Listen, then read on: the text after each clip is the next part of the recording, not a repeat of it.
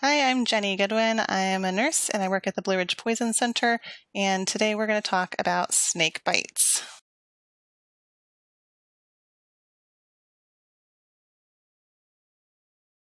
So for our objectives today, we are going to talk about snake bites as a worldwide problem, not just something that affects us in our local area or in our country of the US. And we're going to talk about some general types of venom and review some general classifications of venomous snakes, especially those that pertain to the United States.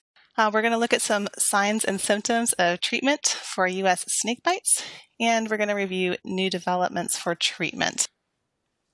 So snake bites are labeled as a neglected public health issue in lots of countries around the world, especially in the tropical and subtropical countries in Latin America, Asia, and Africa. The WHO estimates that about 93 million people live in those highest risk areas, which is a huge number of people exposed to snake bites. We don't know exact numbers of snakebite victims, but the World Health Organization estimates that about 5.4 million people are bitten every year. That's a huge number of bites, but only about half of those actually are envenomed or have the venom injected by the snake. The CDC statistics also tell us that in the US, only about 7,000 or 8,000 venomous snake bites occur every year. And we'll look a little bit more about numbers in the US on our next slide. Most of the bites worldwide also are accompanied by huge morbidity and mortality. And those occur in countries of Asia like India, Bangladesh, Pakistan, or Sri Lanka, also in sub-Saharan Africa and Central and South America. The snake bites often disproportionately affect people in rural regions and poor populations, such as farmers, women, and children. There's two common bite patterns. First are bites to extremities, like a hand, an arm, a foot, an ankle, or a leg. Those often occur when farmers or agricultural workers are out working in their rice paddies or gardens or fields and accidentally disturb a snake. They also can occur when people are out doing their daily activities like gathering firewood or water. Second common bite pattern are bites to the head and trunk by nocturnal snakes. Those often occur in rural areas again, and in the homes of farmers, hunters, or fishermen where people oftentimes sleep on the floor. The risk for snake bites goes up dramatically during the rainy season, and especially after flooding, when snakes are literally flooded out of their burrows. Over half of snake bites in Africa and Asia are not treated with what we would consider conventional medical therapy, which makes the morbidity and mortality much more understandable. There are about 3,700 species of snakes worldwide, but of that large number, only about 15% are actually venomous to humans. There are about 600 distinct species of known venomous snakes with a very wide distribution to every continent except Antarctica. Of course, more species are found in warm and tropical regions. Most snake bites are from non-venomous snakes. In the US, about 160 species of snakes are found, but of that number, only about 20 are actually poisonous or venomous. There's about 16 species of rattlesnakes, 2 species of water moccasins, there's the copperhead, and there are 3 types of coral snakes in the United States. This graph is pulled from our National Poison Data System and shows numbers of snake bites and poisonings that are reported to the National Poison Data System between 2010 and 2019. You can see the numbers range from the 6,000 to the 7,000 mark, which doesn't exactly match with our CDC statistics, but again, not all snake bites are reported to the National Poison Data System. When we talk about mortality, we're talking about deaths from the snake bites, and we have figures of a huge range. Anywhere from 81,000 to 138,000 people are recorded to die each year from snake bites. But the actual deaths that are recorded are expected to be extremely underestimated because many of the known venomous bites that occur in these developing countries with poor access to healthcare and underdeveloped health reporting systems, it's likely that these numbers are hugely underestimated because they don't have a good record-keeping system. It's hard for some governments to have accurate numbers of deaths. For example, an article published by a German paper, Deutsche Welle, showed that a huge community-level study of snakebite deaths in India arrived at a direct estimate of deaths that was about 30 times greater than that officially recorded by the government. As a comparison, the 3-year outbreak of Ebola from 2014 to 2016 killed around 11,000 people. But in that same time frame, up to 400,000 people died from snakebite. That's 40 times the death toll for snake bites versus Ebola. So you can see that snakebite is definitely an underestimated and underrecognized public health issue. Per NIOSH, the National Institute of Occupational Safety and Health, about 7,000 to 8,000 people will be bitten by venomous snakes in the United States each year, but only about 5 will actually die. The number of deaths in the U.S. would be much higher if people did not seek medical care. This graph shows us a good estimation of snakebite deaths worldwide, and it comes from the World Health Organization via Wellcome Trust.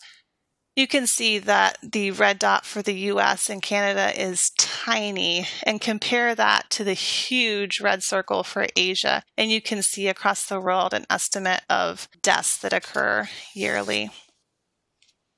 So we've talked about deaths, and now we're going to talk about injury or disability or disfigurement.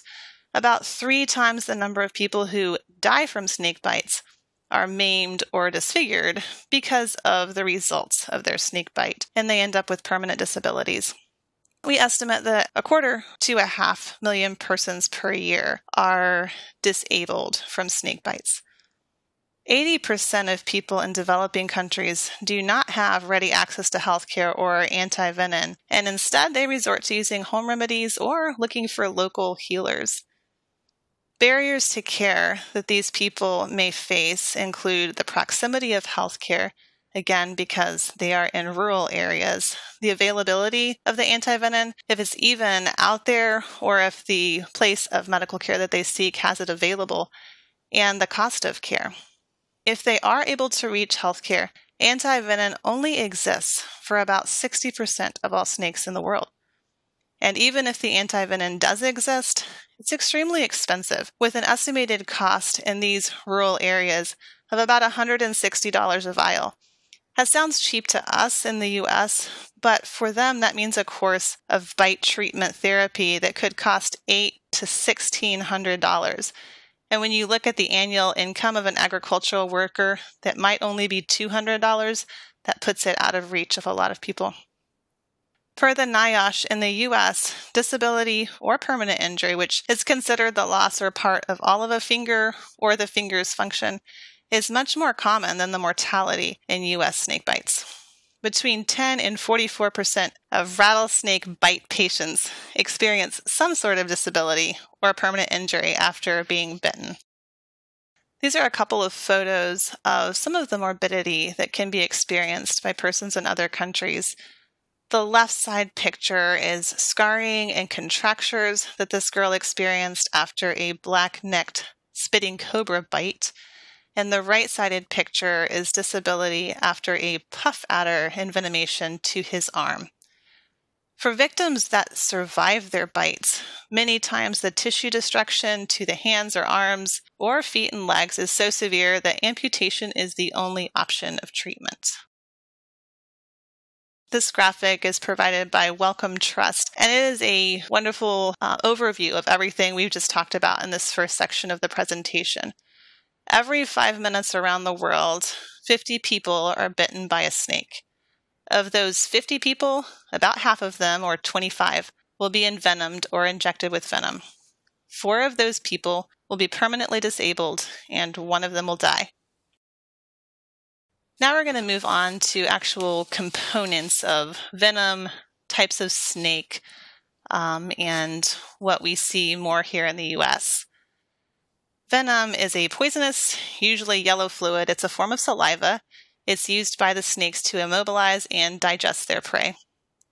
It's composed of proteins, enzymes, and other molecules, and it's stored in modified salivary glands that are found on either side of the snake's head. The glands are enclosed in a muscular sheath, and the sheath contracts when the snake bites. The venom is then pushed forward and ejected through the fangs into its victim. Venom potency and effect can vary between the species, but it can also vary between different snakes of the same species. There are different types of venom. I'm going to break it down into 3 general classifications: hemotoxic, cytotoxic, and neurotoxic. Hemotoxic venom acts directly on the heart and cardiovascular system. It works on the clotting factors in the blood, or the lining of the blood vessels. Bites are not largely painful, and symptoms can be delayed while the venom is wreaking havoc inside. Bleeding from the bite site or from mucous membranes in the mouth or nose might be the first outward signs. With some snakes, which is common with copperheads or western diamondbacks, blood blisters can develop near the bite site, which is caused by bleeding underneath the skin. Of note, even with hemotoxic venom, the toxins that damage the blood also cause damage to other tissues. Although we often think of a blood thinning effect, some hemotoxins produce the opposite effect and cause the blood to clot.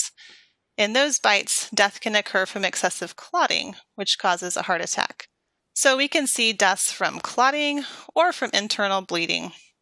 North American viper venom, such as rattlesnakes, copperheads, and cottonmouths, primarily consist of hemotoxic components.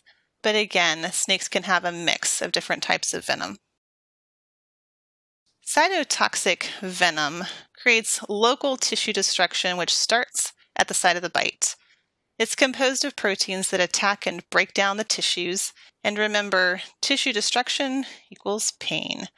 Cytotoxic venom functions on a cellular level by breaking down the actual cell membranes.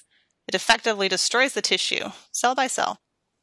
Venom may also attack specific organ tissues, such as kidneys, and you'll hear about nephrotoxic venom, the heart tissue, and you'll hear cardiotoxic venom, and the muscles, which is known as myotoxic venom, which are all breakdowns of cytotoxic venom.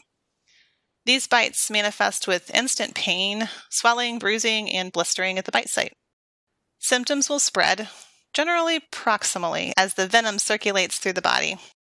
Muscle tissue destroyed by the venom is released into the bloodstream.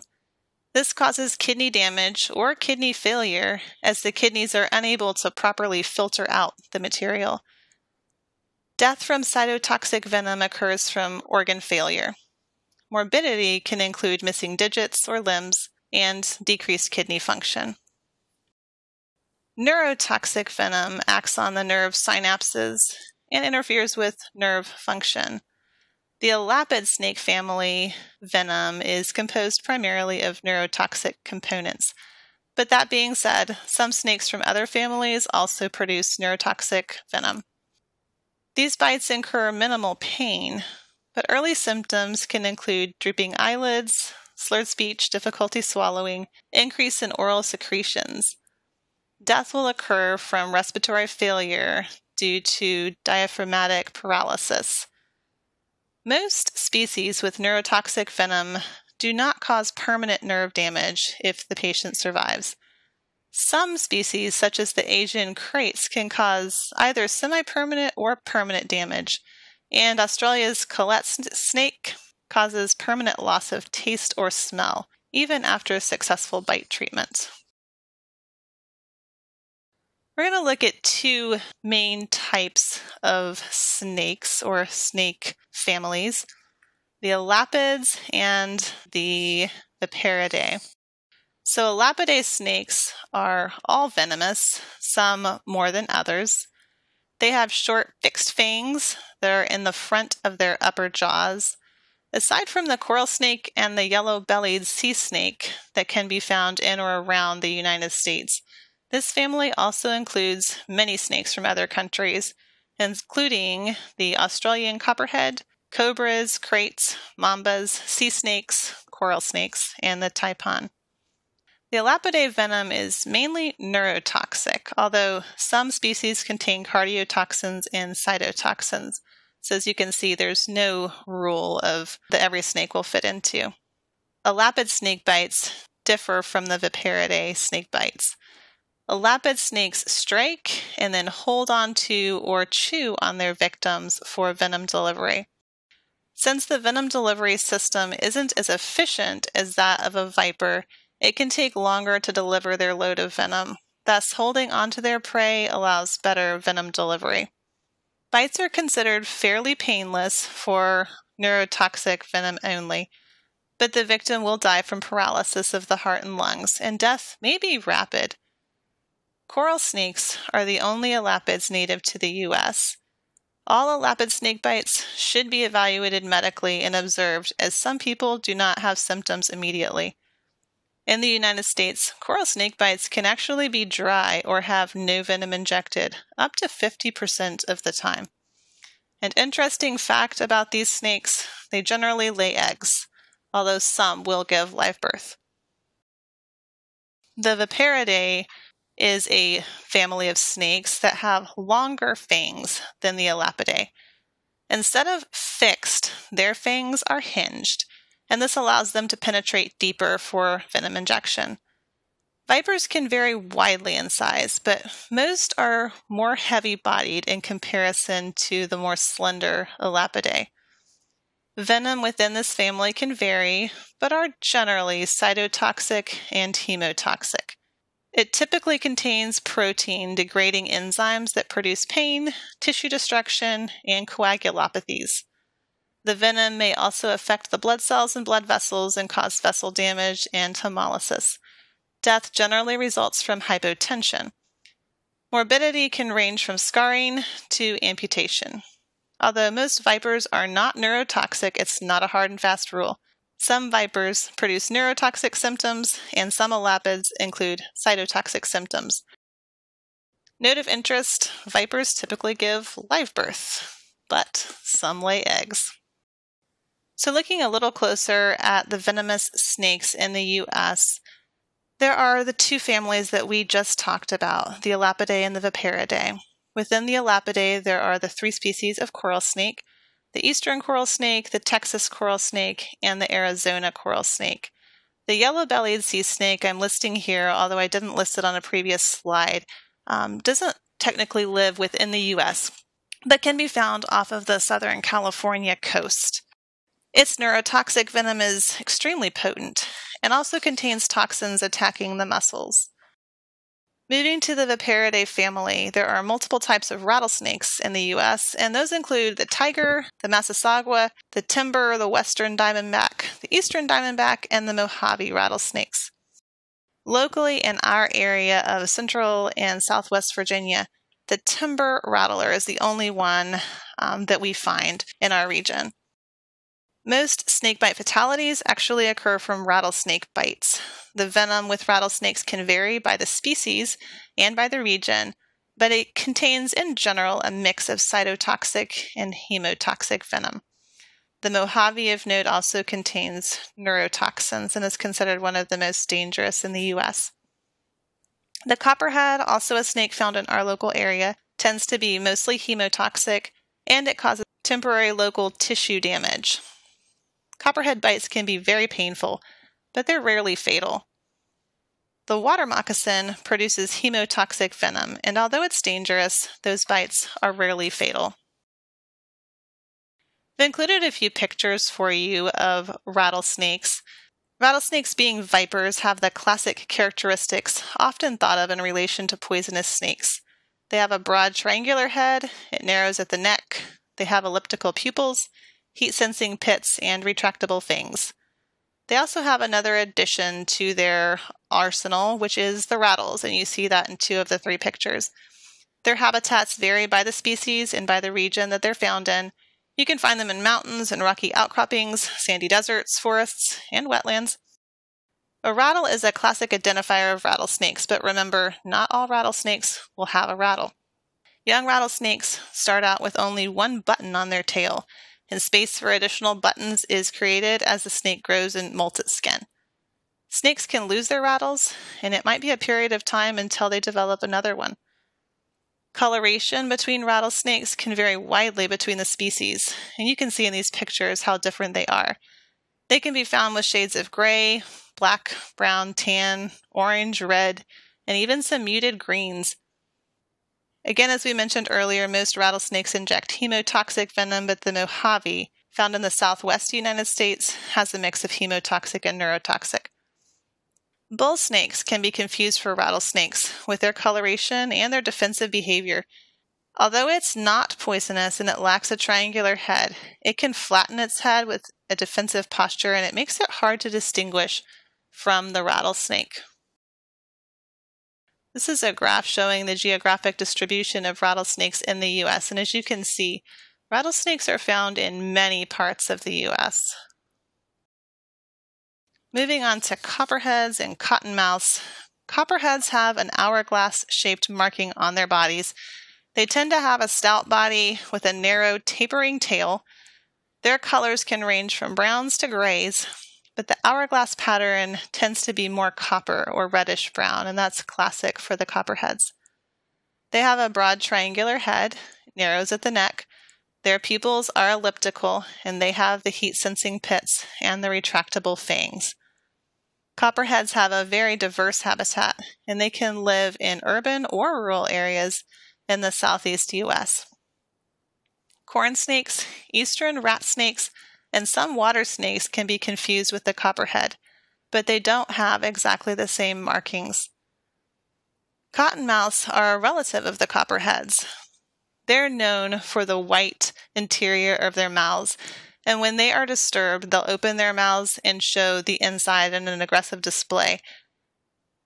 They have the classic broad triangular head, narrow neck, and a stout body.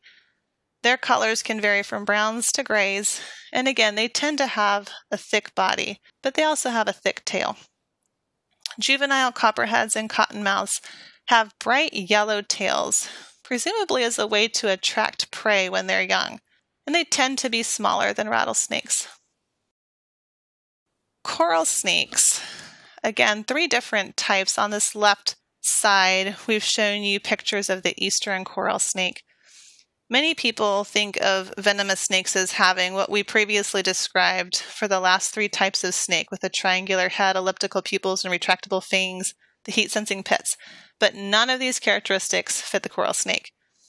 These snakes have rounded heads, round pupils, they don't have heat-sensing pits, and they have short, fixed fangs that do not retract. Coral snakes are on the smaller side. Although their venom is extremely toxic and dangerous, they tend to be shy, and bites are rare for truly accidental encounters. The volume of venom injected, volume for volume, when compared with the vipers, is much less. There's a common rhyme that many of you may have heard that's used to identify the coral snake from its non-venomous lookalikes. You may have heard red on yellow, kill a fellow, red on black, friend of Jack, or red on black, venom black. Another identifier that people may use is that the coral snake generally has a black face, while its mimickers do not. So the rhyme, although it's catchy, is not actually as reliable as we might think. It provides an accurate description of normal coral snakes in the U.S., but it is not at all an appropriate identifier for coral snakes around the world, as they can have very different color schemes and patterns.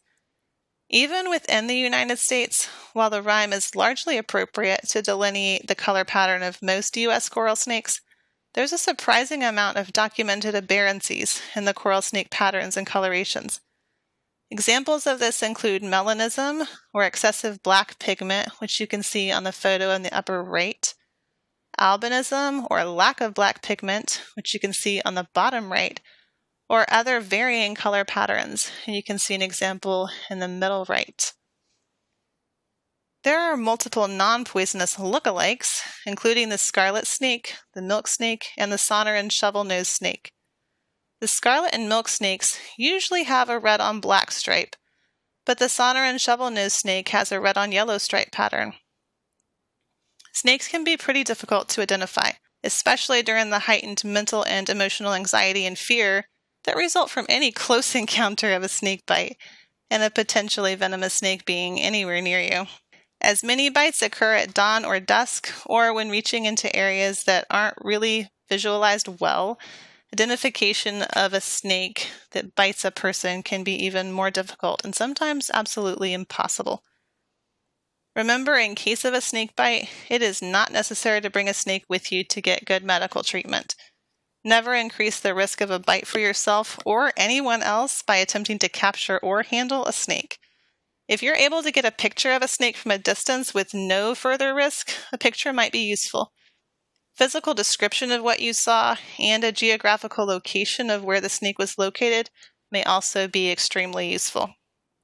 In the absence of good snake identification, the patient's symptoms and the labs can be great indicators of the type of snake that might have bitten someone, and these are often the biggest determinants for what treatment a patient might receive. Here you can see a photo of Copperhead Snake Range and the western and eastern coral snake ranges, which you can see are much smaller than the rattlesnake ranges. So bite prevention, a lot of this is totally common sense. It might seem extremely basic to state, don't play with snakes, whether or not you think they're venomous. Remember, venomous snakes have lookalikes, and there are aberrancies even in expected patterns and colorations. Alcohol and tomfoolery don't bode well with venomous snakes. Also, remember that severed snake heads can still bite and inject venom for a good period of time after the snake's head is cut off. Don't try to pick up a snake's head. Wear boots or shoes when you're outside, when walking in long grass, and or at dawn and dusk, which is the time that many snake bites are reported. If you're gardening or reaching into an area you can't visualize, wear thick gloves. And if somebody is bitten, do not risk another bite to capture the offending snake. Take a picture to identify it if you can without getting too close. Bite signs and symptoms. One of the first things you'll look for is a puncture wound or wounds. How many do you see? Is there pain? How soon did the pain start? And how is the pain described? Is there swelling? And is the swelling moving? Is there discoloration, bruising, or blood blisters? Does the patient have nausea or vomiting? Any paresthesias or complaint of tingling? Any bleeding from the bite site or any other location? Is there any sign of muscle weakness or paralysis? First aid do's. Do stay calm. Do immobilize the bite site. What I mean by that is keep the extremity or wherever the bite was located from moving as much as possible. Keep the bite site at the level of the heart. Remove any constricting items. Expect swelling to occur and proactively remove any items like jewelry that might cause a tourniquet effect as swelling progresses.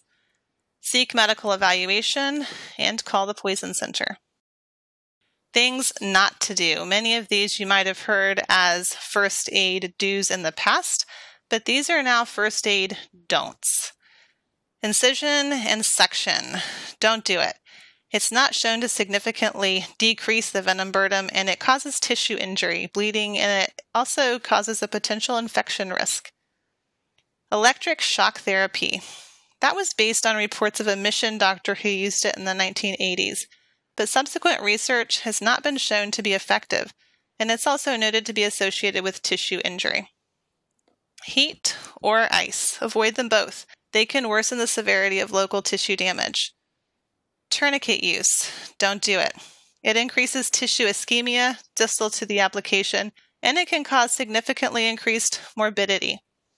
Compression bandage, you'll notice, has a star. It's generally discouraged in the United States with most indigenous snakes because we have good access to health care and there's not a high incidence of mortality. This may be utilized in other areas. Bite grades and severity. There is a scoring system, but of note, it's generally used for research purposes. The scale goes from 0 to 4. Grade 0 is no symptoms. Grade 1 shows local swelling, but with normal labs and no systemic symptoms. Grade 2 shows swelling extending 6 to 12 inches from the bite. There may be some abnormal labs, but there's no bleeding, and there's minor or mild systemic symptoms. Grade 3 has swelling that extends greater than 12 inches from the bite. There is the presence of tissue damage. There is multiple or severe systemic symptoms and immediate presentation of symptoms with rapid progression. There may be abnormal labs and there may be bleeding. And grade 4 bites show rapid development with severe local reactions, significant tissue damage, abnormal labs with bleeding, severe swelling that may obstruct blood flow or affect the opposite side of the body, and grade 4 can also include death. Treatment for snake bites, and this tends to focus more on snake bites within the U.S. One of the first things that we recommend after your first aid is to trend circumferential measurements. And what I mean by that is looking for the presence of swelling and the progression of swelling. The way to do it is to take a skin marker and mark 2 to 3 locations on the skin proximal to the bite site, and then record serial measurements, at least every 60 minutes, of those marked locations until the rate of swelling has clearly slowed. This is super helpful to be able to determine the need for antivenin and/or if repeat antivenin may be needed. Elevation of the bite site at or above the level of the heart is the primary means of swelling and pain control when you are treating a snake bite. This differs with the first aid before you arrive at medical care, where you keep the bite site at the level of the heart to decrease venom circulation. But once you are in medical treatment, elevation is important to decrease swelling. Pain management. The biggest thing here is to avoid any NSAIDs or nonsteroidal anti-inflammatory drugs. Examples of these are aspirin, meloxicam, naproxen, ibuprofen. Acetaminophen is okay, it is not an NSAID. The reason to avoid NSAIDs is because of the theoretical risk for increased bleeding and swelling. Labs are important, especially the platelet count and the INR. Tetanus prophylaxis should be performed, but avoiding a fasciotomy is extremely important. Fasciotomies on snakebite patients are shown to increase healing time and cause worse outcomes. Fasciotomies should never be performed unless there is a documented compartment syndrome with measured compartment pressures. Also, we avoid prophylactic antibiotics, as infections from snake bites are really not that common. Crofab is one of the 2 FDA-approved products to treat all North American pit vipers. It's considered safe for adult and pediatric patients, and it is a sheep-derived antivenin. Use is contraindicated for patients with a known hypersensitivity to the antivenin or its components, or to papaya or papain as they are used in production, unless the benefits outweigh potential risks and appropriate treatment for anaphylaxis is available. Other allergies to ask about are pineapple, thimerosal, alpha-gal, and sheep. Alpha-gal is the red meat allergy from tick-borne illness. Recommendations will differ regarding when to start the antivenin and how much to use, but a generally accepted guideline is to start with 4 vials given over an hour. Redosing can be considered for significantly progressing symptoms or until coagulopathies stabilize. Anavipe is the newest FDA-approved product approved to treat North American rattlesnake envenomation. It's considered safe for adult and pediatric patients. It's an antivenin derived from horse protein, manufactured in Mexico and distributed by a company in Tennessee, and it's only been available since 2018. Use is contraindicated for patients with a known hypersensitivity to the antivenin and/or horse protein or horse serum, unless, again, benefits outweigh potential risks and appropriate treatment for anaphylaxis is available. Per the manufacturer, a generally accepted guideline is to start with 10 vials given over an hour. Additional doses can be given to achieve control of the symptoms, and a lesser dose can be given for late dosing if needed after prolonged observation. Redosing is considered for significantly progressing symptoms or until coagulopathies stabilize. North American coral snake antivenom is a equine-derived product and formerly was produced by Pfizer. It's the only FDA-approved antivenom for coral snakes. Pfizer halted production in 2003, and in order to maintain available product, the remaining batches were tested by the FDA yearly, and their expiration dates were extended.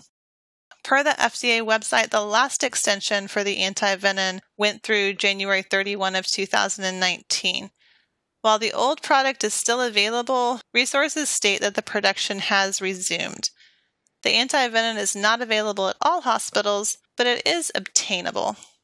An alternative antivenom, Coral Min, is produced in Mexico. It is not FDA approved, but it is used in some locations. Coral snake bites should be monitored for 24 hours to ensure delayed symptoms do not develop. Coral snake antivenom does not reverse symptoms, it simply halts progression of symptoms. And the antivenom should be given at the first signs of any neurologic impairment. When we talk about labs, I'm going to talk very specifically about the most important labs for our poison center region. And again, the venomous snakes that we cover are the copperhead and the timber rattlesnake. For those snakes, the most important labs that we look at are the platelets and the PT-INR. A decrease in the platelet count or an increase in the INR concerning for rattlesnake envenomations. It's not common to see lab abnormalities in a copperhead bite. Patients can develop lab abnormalities and unnoticed bleeding even without obvious fang marks and tissue damage. If any abrasions or fang marks are noted, coagulation studies should be repeated prior to discharge of a patient. Other labs that you may see asked for in different areas of the country will be the CBC, the CMP, the PT, PTT, INR, and fibrinogen. Exotic snakes. So there are a variety of people who may have encounters with exotic venomous snakes. Zoos have them, herpetologists, daredevils, breeders can all have exotic venomous snakes. A license might be required to capture, possess, or exhibit a venomous snake by your state. Permits or licenses are often yearly, and some states actually require liability insurance if you hold a permit. In case of a bite by an exotic venomous snake, getting a photo, if safely available, is very helpful to ensure accurate identification if that snake is unknown.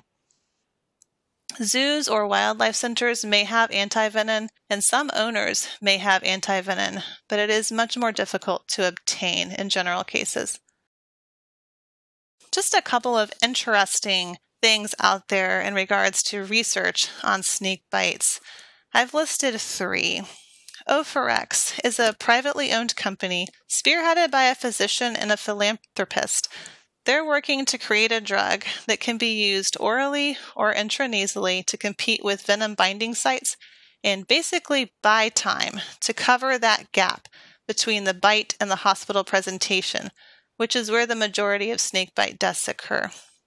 This idea was spawned from the physician's personal experience when he accompanied a team of scientists into remote locations where the antivenom is really not accessible. Tim Freedy is also a super interesting gentleman. He is working with the Universal Antidote Endeavor by self-injecting himself with various venomous snake venom from around the world. He's done this for over 20 years, and his goal is creating human antibodies that can be used to create a universal antidote. Welcome is a nonprofit organization that works to improve health by providing funding. And in 2019, they allocated a massive amount, 80 million euros, into snakebite treatment research, directly to improve antivenom production, develop new treatments, and construct a regulatory system for product distribution around the world. So I hope you've learned a little bit about snakes and snake bites. And to throw out there, the National Poison Prevention Hotline is 800-222-1222. They are available 24 hours a day, 7 days a week, 365 days a year to answer your questions. about snakebite if someone you know is bitten. Thanks for joining us, and we hope you have a good day.